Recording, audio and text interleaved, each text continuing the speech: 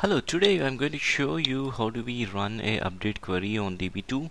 So earlier you have seen a create table and insert table on DB2 for mainframe system. So now I'm going to show you how do we run an update query.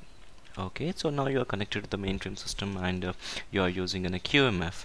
So I have a table, so where let's retrieve the table using select query. Okay, and run it.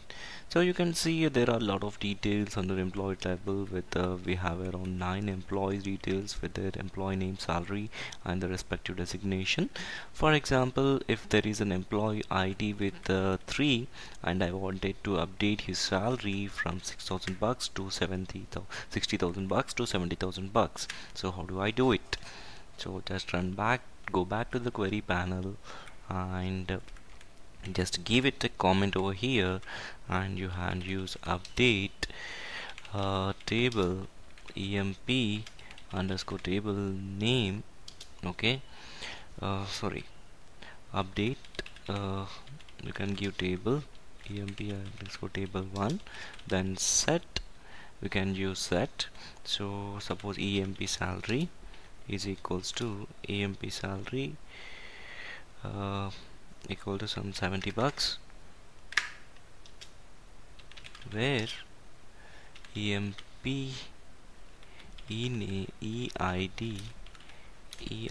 is equals to t 1 2 3 4 3. Okay, then run. So it will ask you your run command modified, so if you want to change this, just change it. Okay, now an update has been successfully completed. Now we'll go back and see if the value has been updated with specific employee ID. If the employee is 3, so earlier it was 6, now what will be the output? So you can see with employee where it says Hari with the tech, so it is when the salary has been increased from 6 to 7,000, 60,000 bucks to 70,000 bucks. So in this way you can use an update query. If you want to update the multiple values, multiple records, you can update using the where condition. You can update multiple records. For example, where something like employee ID is greater than, or whoever department is there. So if I want to increase the salary with for the department, let's take for that QA. For the QA department, I wanted to add a bonus.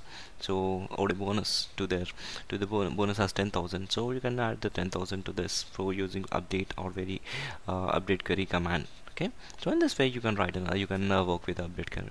So thank you so much for watching this video. I will be coming over the next tutorials. Have a great and pleasure